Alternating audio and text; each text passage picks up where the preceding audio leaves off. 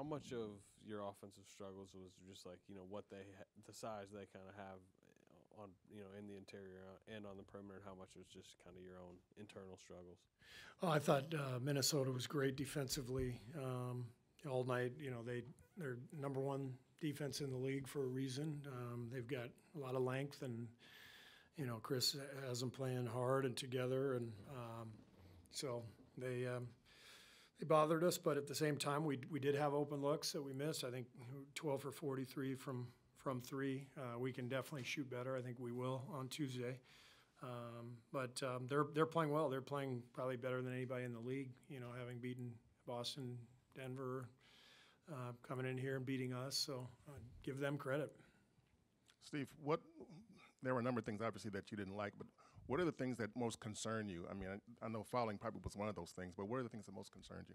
I'm actually not overly concerned, to be honest with you. I think the season is filled with ups and downs, and we're in a little bit of a spell right now. But it's not like we were the world's greatest team when we were 6-2, and we're not the world's worst team losing the last three. It's just this is part of the season, and I think we just played back to back two great defensive teams that throttled us, and we need to figure out some things offensively, and I'm confident that we will.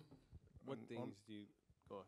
On the fouling, you guys had, I think, 9 more than they did, and that's kind of been a theme off and on this season, even last season. What do you think that goes back to? Well, some of them are just undisciplined reaches, and then some of them are, we're just fighting and we're out of position or something. And so we know that we can cut back on some of the fouls, and then some nights there's going to be, there's going to be some guys who get to the rim, and we have no choice but to go up and challenge, and there's going to be fouls called. So I'm like I said, it's early in the season, and I like this group a lot. They're very well connected, and we just have to keep going. I think we're going to win plenty of games, but right now we're just in a little bit of a rut, and we'll climb out of it.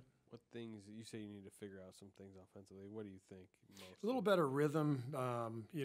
We haven't had a ton of last few games. We haven't had a ton of flow and rhythm. That some of the actions and plays that our fans are used to seeing us make, but a lot of that has to do with the defense. Again, these last two teams that we playing two athletic bigs who can really patrol the paint and block shots.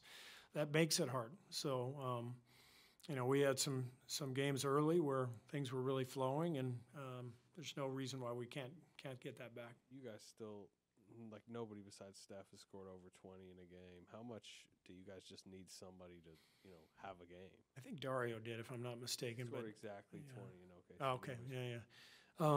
But yeah, no question. We need some scoring and some playmaking from elsewhere. So we got to keep plugging away, and we'll go from there and see where that takes us. Does what happened at the end, which is your young guys really kind of for a second straight night coming in and making it interesting, does that make you reassess at all? Maybe like playing time a little bit moving forward, like maybe trying to inch some of those guys in? We've seen that Brandon and Trace are ready to contribute. We saw it in training camp. Like these guys are, they're ready, and so we have to make the decision. If we want to get them out there more, and I'd love to. It's tricky because we've got a lot of people. We're already playing 10 even without those guys, and I like everybody that I'm playing. But if we struggle, then we got to get guys out there who are going to give us a spark, and we know they're both capable. Thanks.